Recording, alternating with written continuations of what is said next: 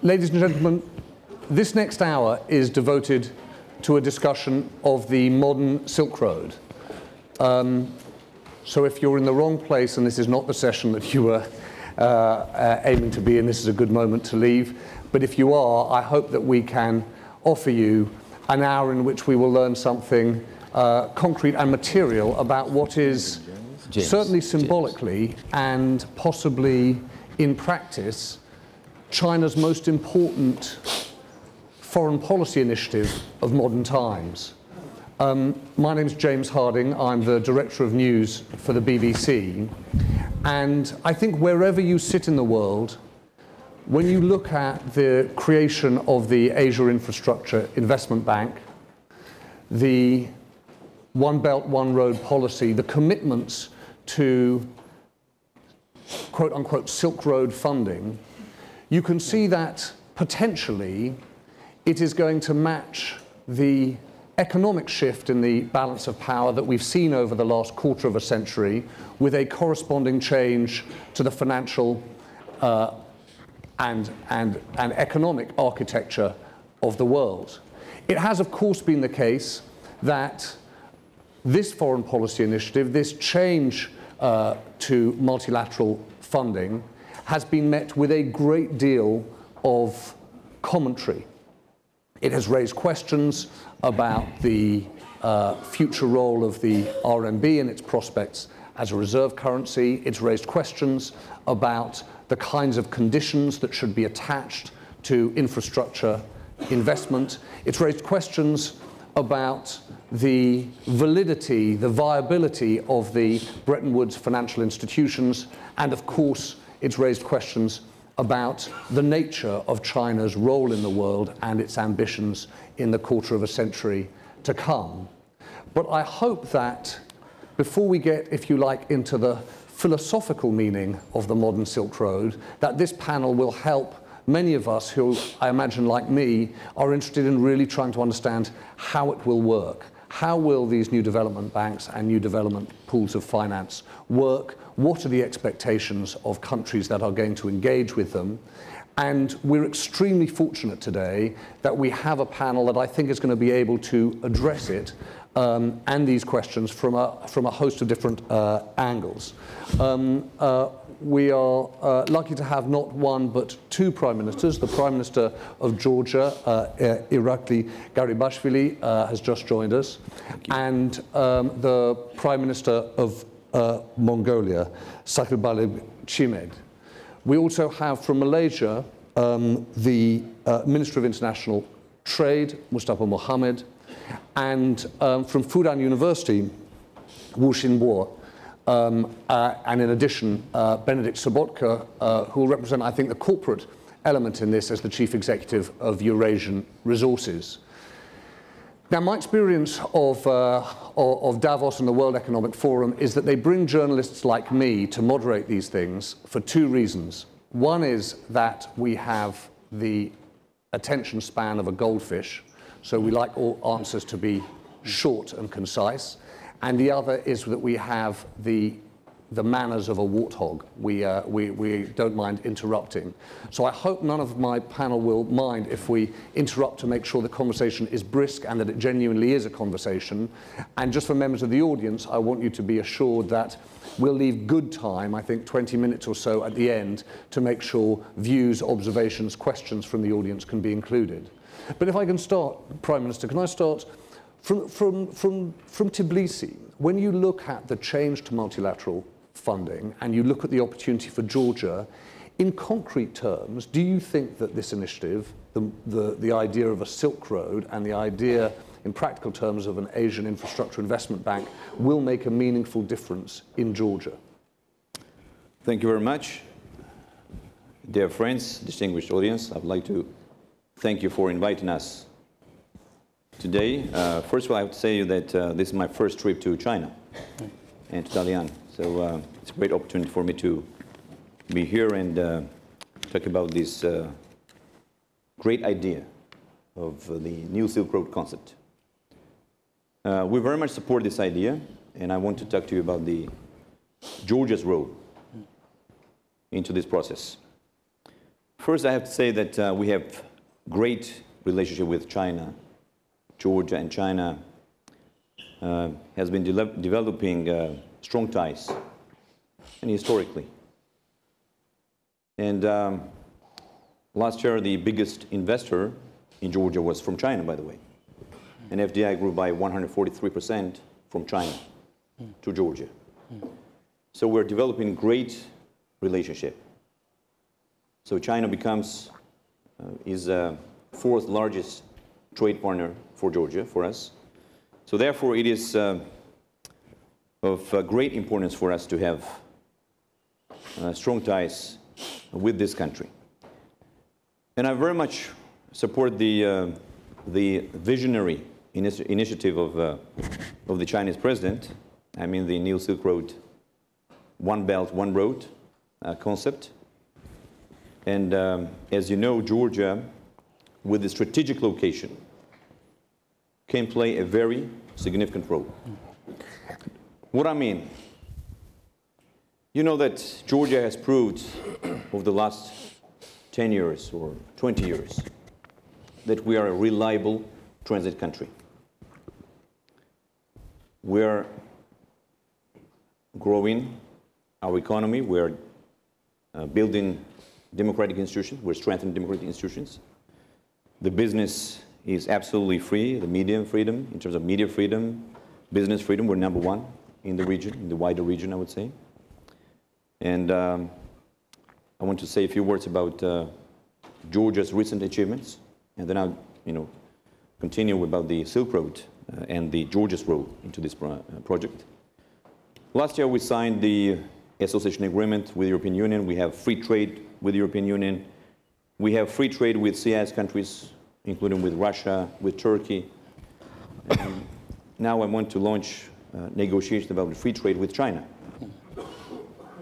I will have a meeting with the Chinese Prime Minister tomorrow, and we're going to discuss about the opportunities that exist in our region. When it comes to the Silk Road and Georgia's role as a transit country, it can be interesting in many senses. One thing that I want to mention is that we have proved that we are, as I mentioned, we are a reliable transit country for energy, for transport, and we have an ambition to transform our country into a logistic hub. We would like to build a new port, a new deep sea water port with 100 million tons per year. This port will be built in 7 phases.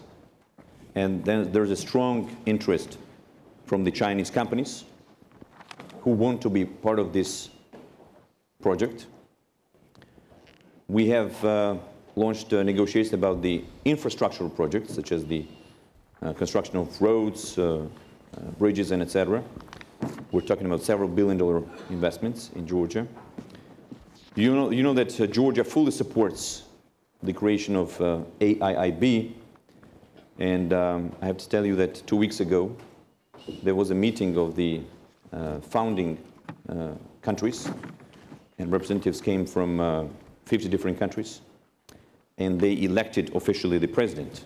And by the way, I want to welcome the leadership of this bank. I'm sure that this will be very successful for the region. And I strongly believe that there's a huge potential in this region.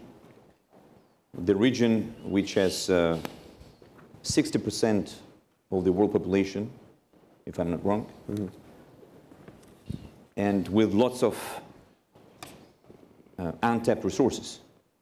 Can I just ask you, Prime Minister, I'm sorry to interrupt, but I just want to ask you just about the port example. Yes. Because a very concrete example, a very substantial one, clearly it would fit that Georgian ambition of becoming a logistics hub. Is it the case that having an Asian investment partner changes the politics of it as regards Russia, as regards having a US or what would appear to be a US investment partner? Is that one of the attractions for a country like Georgia of this new financial investment architecture? Well,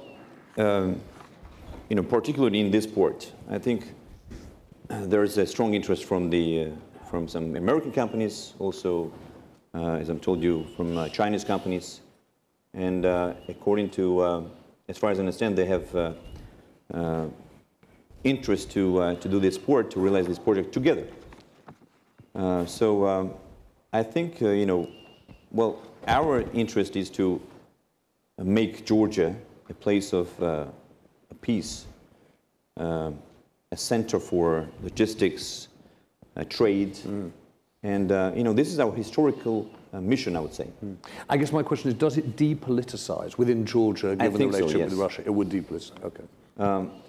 And I want to tell you that Georgia can be a very effective country in terms of transit of goods from China. And I want to give you an example. The first train from China came to Georgia in 9 days. It happened several months ago. It was the first test train. It means that this will actually shorten the period. We're going to, how to say, reduce the time, and we're going to reduce the, how to say, distance by 7,000 kilometers.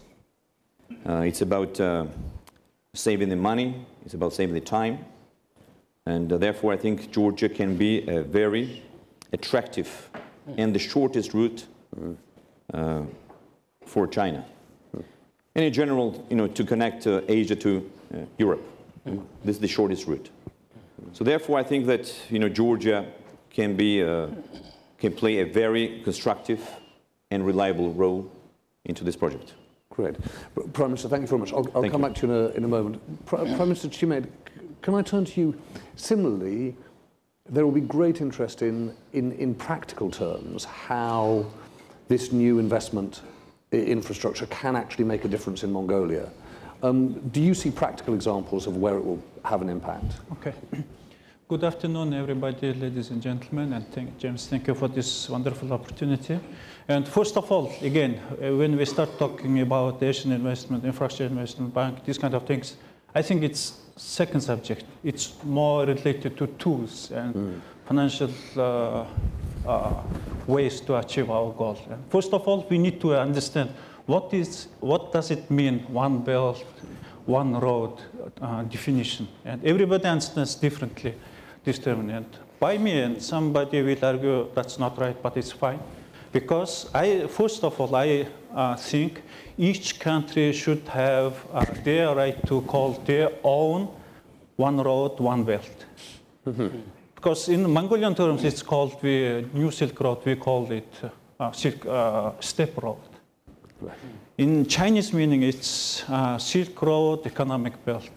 Russians called it Eurasian Economic Corridor. And each country who is presenting here in this hall also understand differently this one road, one belt definition. And that's why everybody has to own their own roads. And because we're not talking about particular roads. If it's not a particular road, it should be a bilateral relationship. Why these many nations, many countries will be involved in this discussion? We're not talking about particular road. Also, we're not talking about some kind of belt between a couple countries. We're talking about network. And the network itself should be established in real meaning. And for example, when we're connecting Asia with Europe in terms of fiber optic, for example, network, there is the dozens of roads connecting Asia with Europe. And that's why one road, one belt definition also should be like that. And each country argue that their road is most important. And Mongolians also can argue that, because the shortest and easiest way to connecting Asia with Europe is through Mongolia, transiting across Mongolia. And that's why in Mongolians usually talk something like that. If you're a smart mouse, you have virgin holes. And that's why many routes should be established under this termination of one road, one belt. And you asked about particular approaches for that. And in July 9th of this year, the presidents of 3 countries, Mongolia, China, Russia, met in the Russian city of Ufa, and we made a trilateral agreement establishing this new road, connecting Russia, Mongolia, and China, and 5 different meanings. First of all, it's Red Road, second road, third, it's oil pipeline, and fourth, it's gasification pipeline, and fifth is electric transmission road. And these 5 meanings, we are going to collaborate these 3 countries. And I think the similar things also will happen between other countries. For example, China with Georgia, China with Malaysia, I don't know. And all this is going to be one belt, one road. And Asian Infrastructure Development Bank is a very powerful tool for this purpose. And that's why we are now starting to talk about new electrical transmission lines between Mongolia and China, and also new pipelines between these 3 countries. And also tomorrow, as Georgian Prime Minister, I'm also going to meet with Chinese counterpart and also Mr. Chen, and also we're going to deal and discuss also about this subject. And particular project is already developed, especially involving private sector companies. And I think we will be in good shape to establish these new roads. And combining with other countries' new roads, I think under this meaning, we will going to have this new Silk Road. And we from the beginning, we are starting to feel like this is the particular route, the correct one, the route. I think this idea going to have very challenging. And the other countries will also discuss and argue with that. That's why it's not alternative to each other. It's combination of and establishing big network around this idea, this definition. It's the most important thing, I think. I appreciate that, and I really appreciate the point you're making about it not being one road or one belt, a network.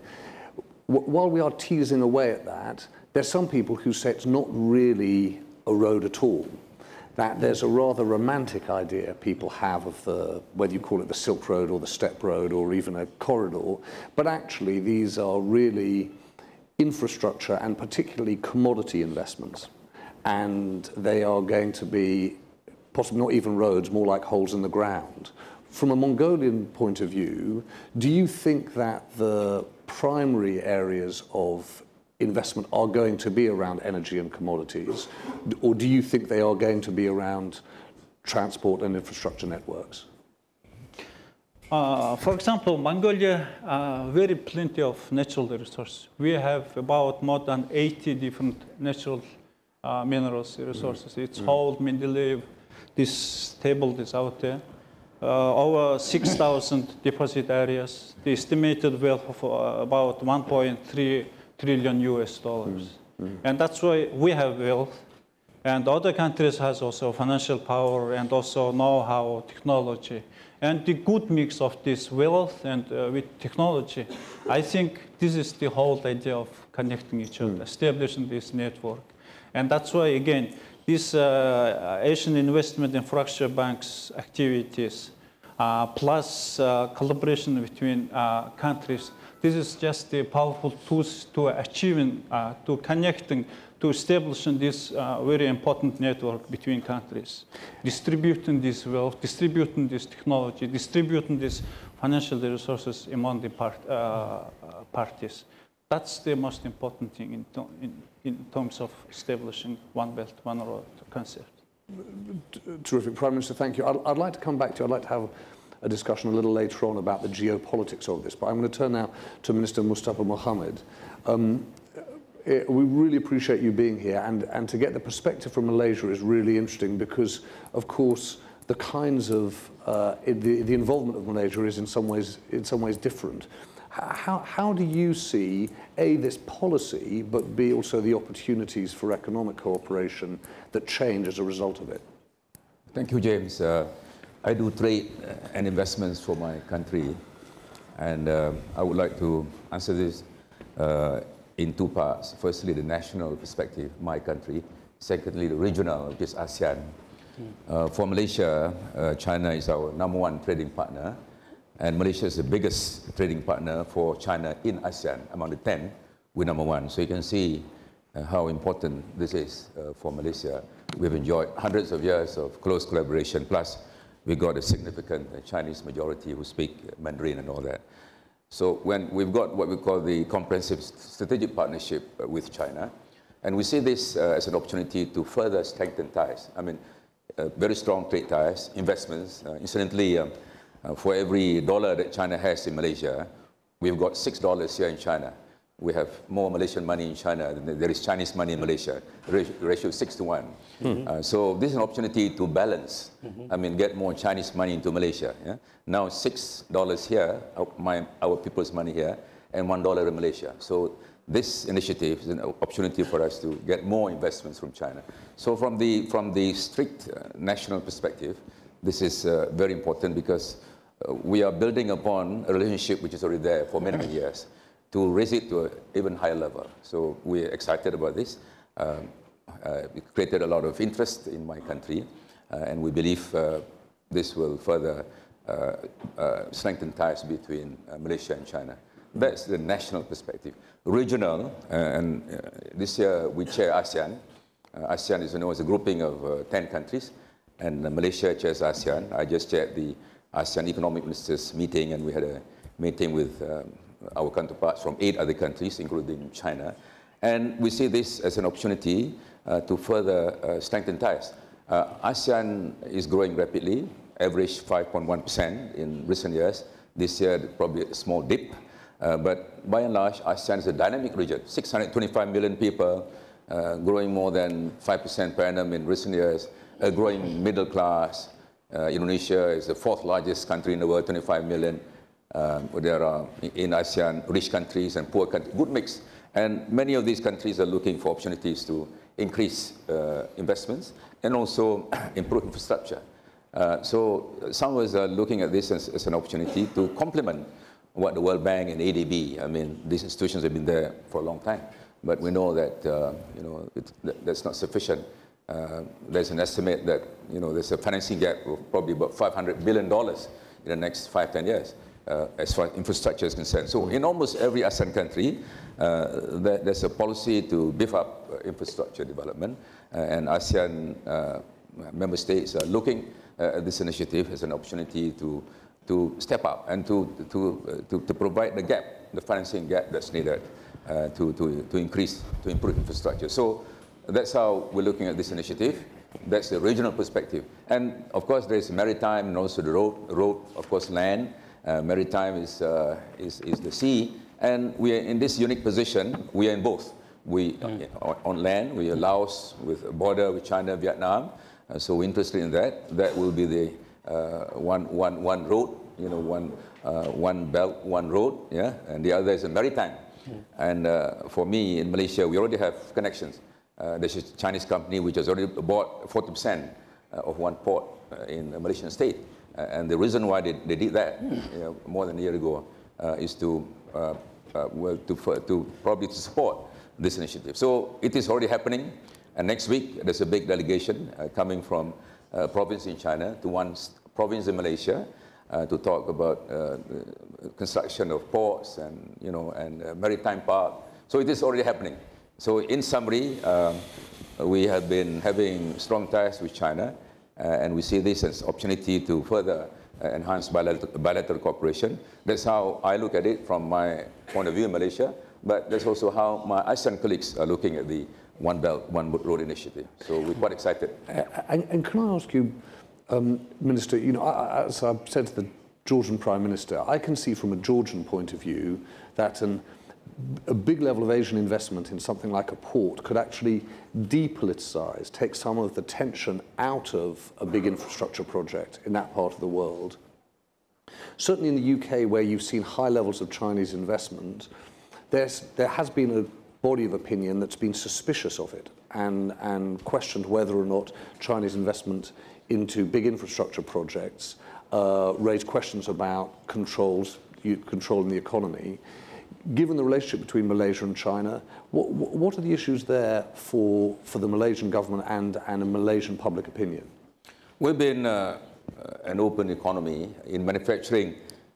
You can have 100% foreign ownership, for example, and we have a fairly liberal environment in services as well. Chinese have been in Malaysia for a long time. For example, in construction, Chinese have been, I mean, I talk about trade, about investments, but there's also this construction contracts. The Chinese companies have been winning lots of contracts in Malaysia. The second bridge linking Penang Island to the mainland was partly built and financed by the Chinese. So we've had, and there's quite a number of companies from China involved in property development in Malaysia. So because of this historical relationship, I'm not saying that there's no problem at all, but probably it's not like, say, UK, where you come from, and some other countries perhaps, because we have had 600-700 years of close ties with China. So it's not a major issue in Malaysia. Well, that leads me happily, Professor Wu Xinbo, into the question, really, which is, what is China's motivation with the Silk Road and the investment banks? What do you think is the longer-term plan? Well, I think this started with China's search for opportunities to promote its overseas trade and investment. When the Chinese economy reaches a point that you really need to readjust, restructure your economy, and rely less on domestic market, and promote your overseas investment. And also domestically, there's a problem of the production surplus. So you really, for example, we have built a huge network of highways and high-speed rails. Now, so we have the experience and construction capacity. Once we finish doing this, what should we do, right? Naturally, you look around to find new opportunities. So I would say that idea comes from, you know, the China's search for a new model of its economic development. And also, we very quickly find out that we cannot do the traditional things when we try to promote overseas trade investment by simply signing the traditional free trade agreement or the investment treaty with others. Because, you know, many of our neighbors, they are not developed economies. And you really help them to stimulate their trade and their need for investment. So I think the real cutting edge is really to help them develop their underdeveloped infrastructure so that can promote their economic growth. That will, you know, create more opportunities for trade and investment needs from China. So basically, this is a kind of, you know, win-win situation. And also, I think if there's a kind of a geopolitical dimension of this consideration, is that if China is going to sustain its peace and stability in its neighborhood, you really need to help its neighbors to develop the economy, to stabilize the regional situation. So that requires development as the key to solve many of the traditional challenges to stability and security in this region. It's really interesting, if I can summarize those 2 points, the argument that says China's own investment phase begins to slow, it has colossal construction capacity, where is going to take that, and therefore these investments serve not only those international economies but its own, but also that economic growth in its neighborhood help deal with tensions, help deal with some of the diplomatic challenges it faces. Of course, there's a different lens, isn't there, that's sometimes put on this whole policy out of Washington, which is, this is an attempt, not just by China, in fact by many countries across Asia, to try and address what is seen as an imbalance in the international financial institutions and recognize the importance of China and other Asian countries within that multilateral funding context. And it's part of a bigger change, which is about China's recognition in the world. You didn't mention those things. Is that something that is imposed from the outside, also felt internally? Well, when we think about Belt and Road, we didn't have the objective of, you know, challenging the existing multilateral international financial institutions. But I wouldn't say that when China started to pursue, let's say, the AIIB, Silk Road Fund, it will not have any impact on the current existing US-led multilateral institutions. On the positive side, it will help complement the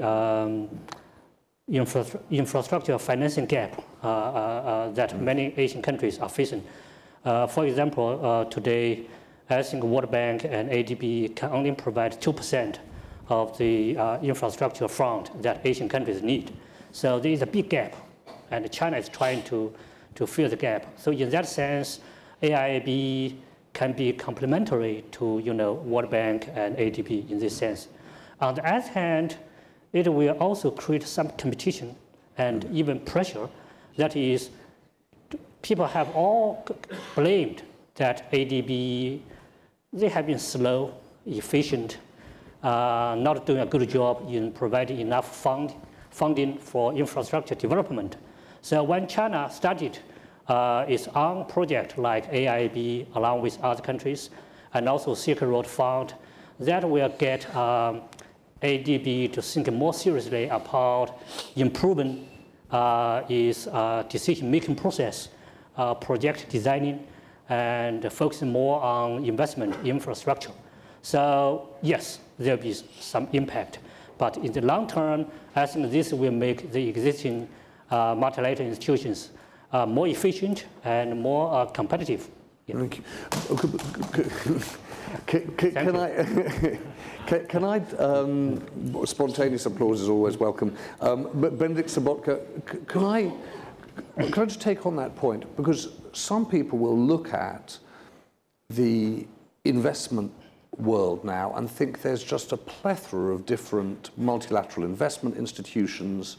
We've talked a bit about the AIB, we've talked a touch about the new Silk Road funds, there's the new BRICS development fund. From a very practical point of view, sitting where you sit, chief executive of a company that's had really substantial investments, take Kazakhstan, will you talk us through in practical terms how the changes are making a difference on the ground? Thank you, James. I wanted to slightly come back to the origin point before I come to your question. Okay, sure. The new Silk Road Initiative is a huge understatement, a huge understatement in my opinion. And I like to, when I'm invited for dinners in China, I like to give a toast. And I would like to give the toast to the word China in Chinese, which is Chungguo, which, if I pronounce it correctly, halfway at least, means the Middle Kingdom, right? So actually, it is, in a way, the center of the world. It has been for the last 2,000 years, the last 100 years were the exception to the rule.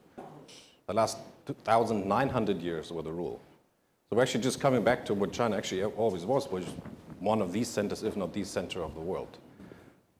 And so for me, it's much bigger than just logistics or building infrastructure, building roads, building projects. This is much more about moving from being an economic superpower as a country alone, standalone, into being a regional superpower.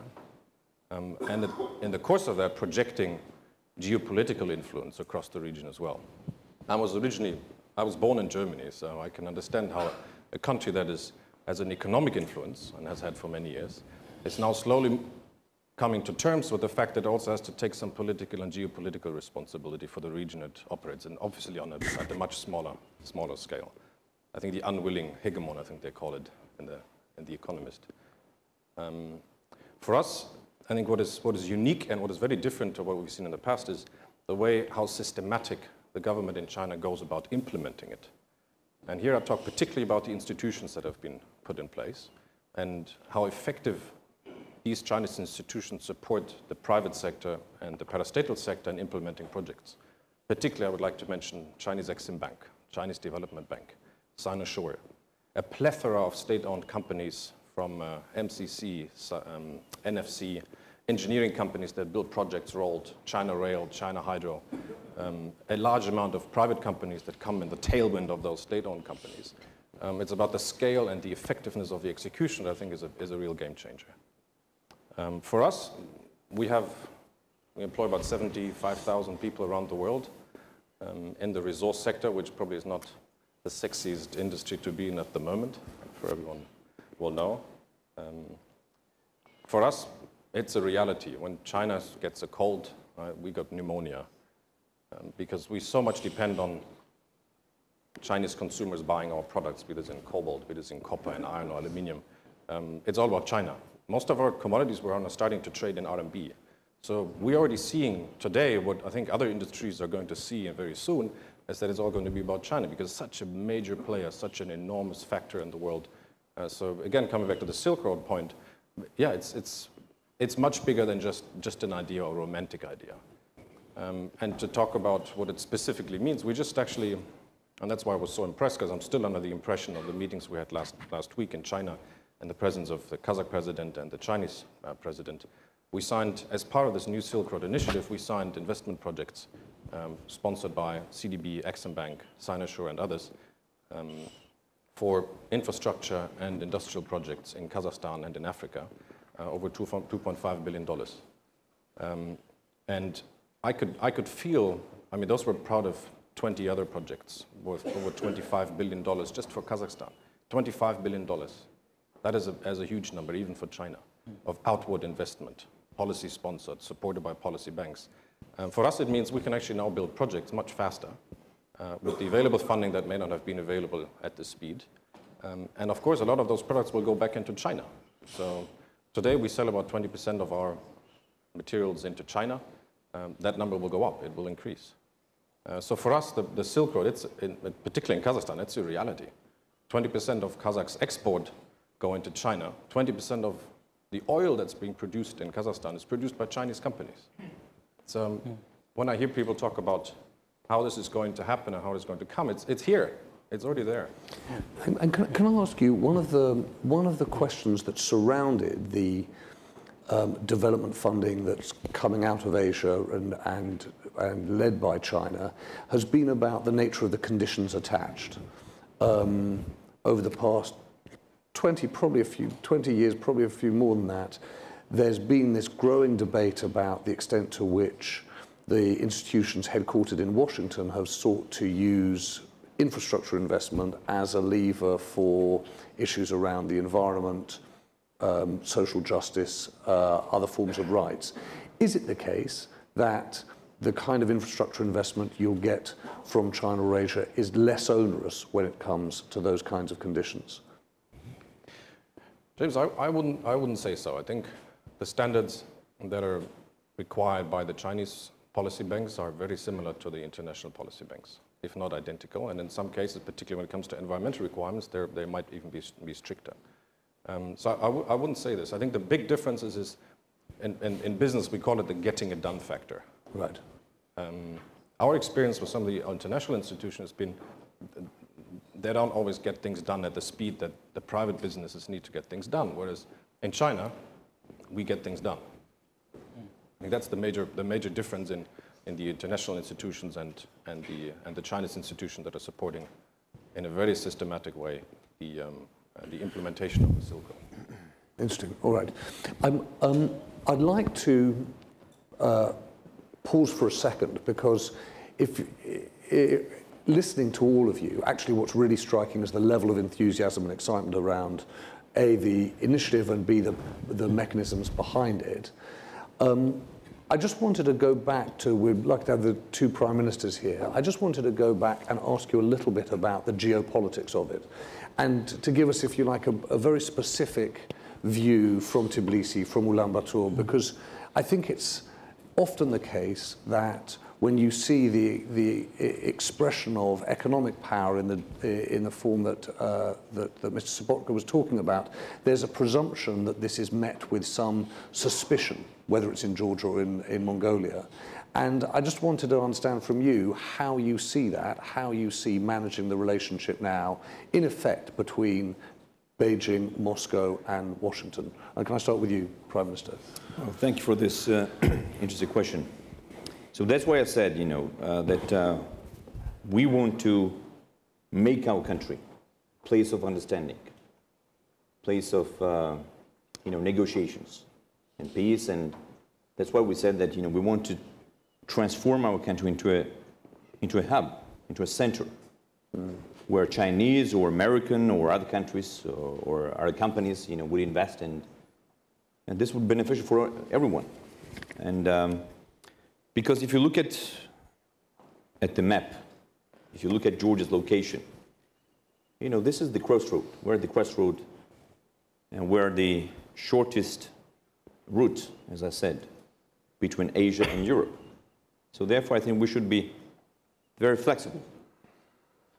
One thing is that, we have this political vector that we want to get closer to the EU, and that's why we signed this association agreement, but it doesn't limit us to work closely to develop strong economic trade ties with the Asian countries, to have pragmatic and, I would say, strong economic trade relations with Russia.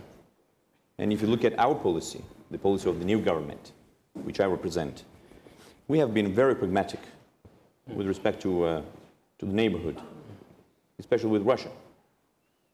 And when I said that we're pragmatic, we fully understand the responsibility of Georgia in the region. Because if Georgia is destabilized, it destabilizes the whole region, the Caucasus region, and this corridor that we're talking about. So therefore, I think this is essential, that we will agree on one thing, that we need stability. I'm sorry to interrupt, but I'm really interested to know whether or not you think that a strong economic relationship with China and Asia more generally, but particularly with China, will over time prove to be more valuable in managing the relationship with Russia than the EU or US relationships? Well, I think, we can find many, mutually beneficial, interests. And this could be one of the reasons. And I think this could help de-escalate the tension, or as you said, depoliticize, right? If you build a port, let's say, if you have a Chinese company, we should say that it opens up new opportunities. We have a big player, a huge player in the region, and it kind of creates a balance. And here I strongly believe that this is the mission and this is the role of Georgia. By the way, I want to add a few words that last year at the UN General Assembly, 69th UN General Assembly, I announced about the establishment of a Tbilisi Silk Road Forum. By the way, for the first time in October 15th and 16th, we're going to hold a very high-level international Tbilisi Silk Road Forum. And let me take this opportunity and invite you all, so you're more than welcome to join us. We have about 200 delegates, 200 big delegation from China, about 200 members, many European states, other countries from Central Asian countries. So I think this will be another, opportunity to talk about the potential, to talk about the opportunities that exist in our country. And I want to tell you that in March we signed the cooperation agreement already with the Silk Road Fund.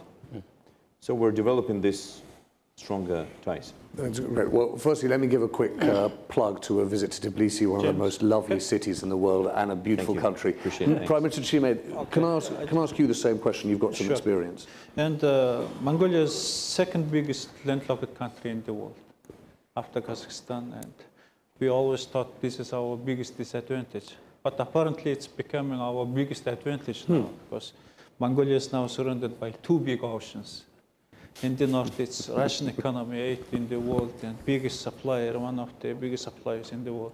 In the south, we have second economy of the world and biggest consumer and also supplier in the world. And that's why it's also a good advantage. But again, you raised about the issues of geopolitics, etc. we have to consider about it. Because as country, when you're surrounded by two big economy, two big neighbors, of course there is the huge influence. And this is our priority of our foreign policy. But also we have foreign policy, it's called third neighbor policy. Under third neighbor, we assume that any country except our two direct neighbors. And that's why Japan, that's why EU, US, it's under third neighbor umbrella policy. And also we need to consider again one very important factor in our region, because not only this Asian investment, infrastructure investment bank, but also Chinese also, Japanese also trying to also play very actively in this region. And just recently, Prime Minister of Japan, Shinzo Abe also announced that about also 110 billion US dollars investment also going to distribute through GPEC and JICA. Something like these organizations also investing in regional infrastructure development. And that's why these kind of opportunities also giving us some kind of good balance to keep between our neighbors. And also, as you mentioned, that international institutions like World Bank, Asian Development Bank, and other institutions, that's the giving us some kind of confidence is that we will be in pretty good shape balancing all these economic powers. That's very interesting. And clearly this Japanese element is a really, is a very interesting feature of this. I said that we'd make sure we have good 15 minutes for questions, comments, and so I want to make sure that we honour that. Can I abuse my position, though, to start with? I was having an interesting conversation with Chen Guogang just before we started. He's the Vice President of the China Minsheng Investment Corporation. And Mr. Chen, you've got an investment in Indonesia that's in exactly this territory. I wondered whether you could talk from a Chinese private sector point of view about this policy and how it's changing your thinking at China Minsheng.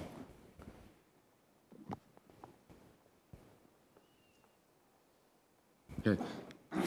Sorry, I speak Chinese. Okay, good. 这样子，这个。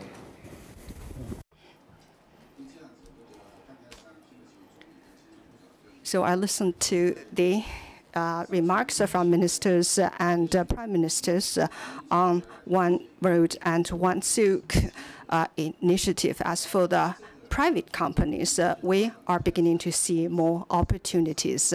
So as a matter of fact, the private companies in China has a history of only about 30 years after China started the opening up policy to the outside. However, at present, the private companies takes about 65% of the economic total volume. So as a result, as mentioned just now, we are facing the overcapacity of production. And therefore, the One Road, One Belt initiative has provided us with more opportunities, showing us the directions for the future development. As mentioned just now, it's not a matter of one specific road. It is indicating the direction for the future development, how we can invest and in what way and where we can invest. So this is what we are more interested in. If we, just like what happened before, now invest as a single entities, it would not be as effective as we have a collective power, collective strength. Our company, the Minsheng Investment Company, has a very short history. We hope that we can set up a platform on which not only the private companies can pool their resources, but also find opportunities by working together to go global. So that is to say, if individual companies go abroad to invest, it's not as powerful as the investment through the collective power. As a result, we will be more risk resistant. So One Belt, One Silk initiative, to some extent, has provided us with more opportunities, and at the same time, it is also a kind of a safeguard for our investment. Recently, we have decided to invest in about 500,000 American dollars to set up an industry park. About 10 shareholders are very interested in this. They have decided to join this big program. So we hope that we can do this project well by working together with the Chinese government and local governments and also the local communities. We hope that we can produce a good program so that more private companies are interested in it or get interested in it. Questions, comments, points of view? I'd ask you just one thing. Would you just say who you are and the organisation you represent? Yes, madam, there's a lady there. And then there's a gentleman at the back.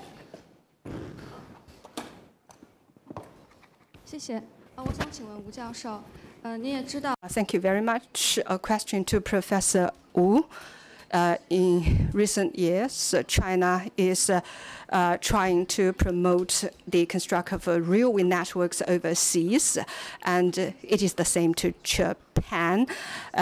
There is a competition between China and Japan in terms of the construction of railways. However, it seems that both are losers in the competition. So is it possible for us to have a kind of a cooperation rather than fierce competition between the two countries?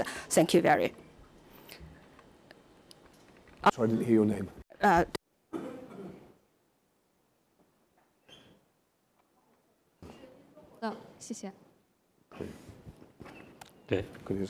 Professor Wu, I'm going to come to you in a second. There's a gentleman at the back who also had a question.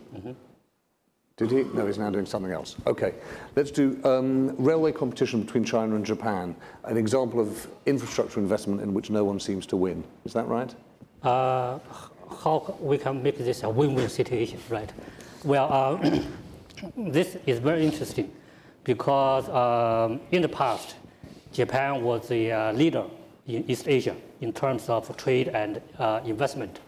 But in the last 10 years, China owed to Japan in forging closer economic relations with many of our neighbors, including FTA with ASEAN countries, now promoting infrastructure development. And Japan tried to catch up and compete with China. So now wherever China goes, Japan follows and compete with China. Sometimes, of course, this will provide better opportunities for the host country because they have two. You compete with each other, they can get a better offer from either of you. But your comment raised a good question, whether in the future this competition can also become some coordination, cooperation, collaboration. I think it depends on the political willingness. For example, in the national market, China and India, we used to compete for the construction contracts in Africa or Middle East. And I think there are more than one cases in which the two countries decided to cooperate rather than compete with each other. So that's a win-win situation for both sides. So I think theoretically, yes, this opportunity exists. But in reality, that depends on a lot of factors, particularly the political relations between two countries. Yeah. Other questions or comments? Madam, yes, there's a lady here.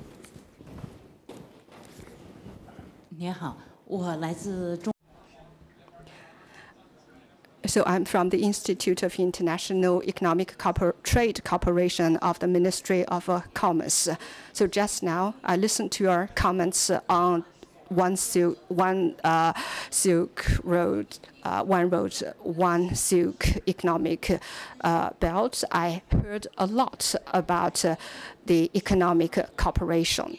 I think it's more important for us to get back to the intention, the origin of this important initiative. We hope that according to the Chinese government, so in the coming 10 years, the trade volume between China and the neighboring countries will be doubled to about 2.5 trillion American dollars. That is to say, in this initiative, trade is a very important issue. China will not only export, but also import with the focus on the quality. So I hope more attention can be directed to this, and we also hope that we can see more imports from our neighboring countries.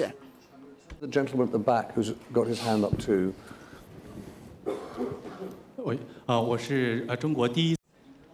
So I'm from China First Finance newspaper. My question is to the Prime Minister of Georgia. Just now, you talked about the deep water port with a capacity of 100 million tons. I would like to know what is the money to be invested in it and which companies, Chinese companies, are more interested in it. Thank you. I'm just in order to make sure that we have time to finish up properly, I'm going to leave the questions there.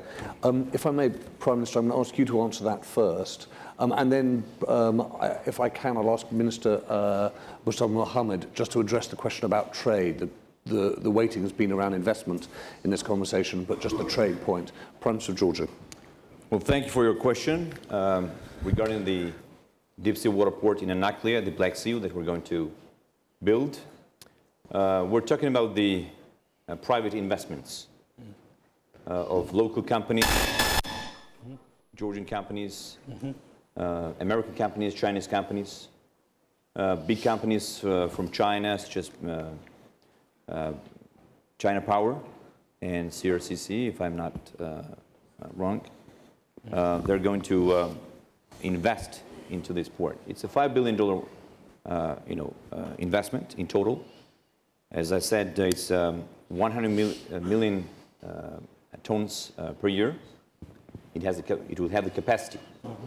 But we're going to develop this port in 7 phases. So this is the private investment, as I said. Thank you. Thank you, Prime Minister. Mr. Mohamed, the point that Madam Xing made about trade is clearly quite a forceful one. We'll just address it from Malaysia's point of view. Thank you, James. A couple of points. Firstly, an overall comment, which is it's got to be win-win. Trade or investments, I mean, it's got to be mutually beneficial. That's very important. The balance of benefits has got to be quite as balanced as possible. I think that's a very important point. Benefits China and benefits all of us. That way you can get buy-in. On trade, yes, indeed. I mean, we want China to import from, it's not just China exporting, also China importing. But besides that, there's investments, of course, tourism, you know, there's connectivity, people to people, young people, universities. So it is more than trade. It is more than exports. It is imports, investments, tourism, people to people, culture, physical connectivity. So, I mean, the impact is not limited only to, and it's not just economic. I mean, it's more than economic, socio-economic. So that's why there's some exciting, you know, possibilities going forward. So I think that's why there is this excitement. One has got to look beyond trade, and one has got to look beyond economic and commerce. It's more than that. Thank you, James. Thank you very much. I said that we'd finish promptly at 4:30, and we will. One of the odd requirements of the World Economic Forum is to try to summarize what can be, as Mr. Sobotka rightly pointed out, an historic change. And I think that, or at least I hope that, what you've heard here this afternoon, both in the level of support that we've heard from the Prime Minister of Georgia and Mongolia, from the Minister of Trade and Investment from Malaysia, but also in concrete terms from private sector executives, people like Mr. Chen Guogang, from Benedikt Sobotka, is a sense that led by China, an Asian wave of infrastructure is going to have a fundamental impact on not just operations on the ground, very large infrastructure projects, and new routes of trade, but also the diplomatic relations between countries that stretch all the way from here to the borders of Europe.